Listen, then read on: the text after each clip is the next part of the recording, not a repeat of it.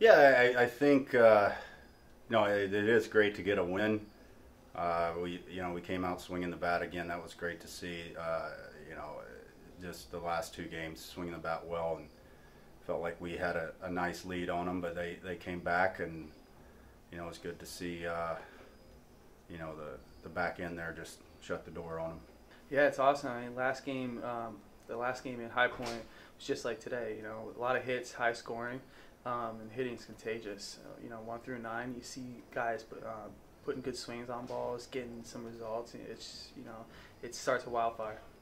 I think it's a combination of things. I think we have some very good players here that they were just waiting to break out, and I think we're swinging at better pitches to hit.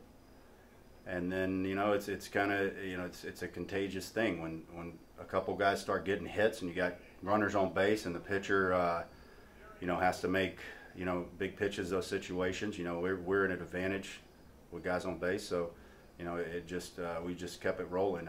Hopefully we can you get 20 hits every game, but you hope we keep swinging the bat well.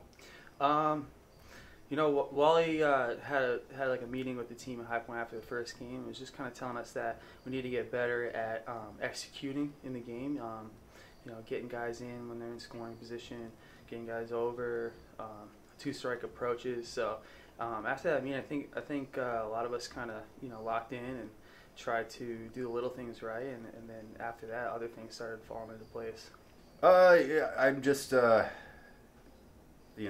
taking better swings on the ball. I have the confidence, but I wasn't swinging well early on, and so it's nice to get out there and swing the bat and get some hard hit balls. I think he has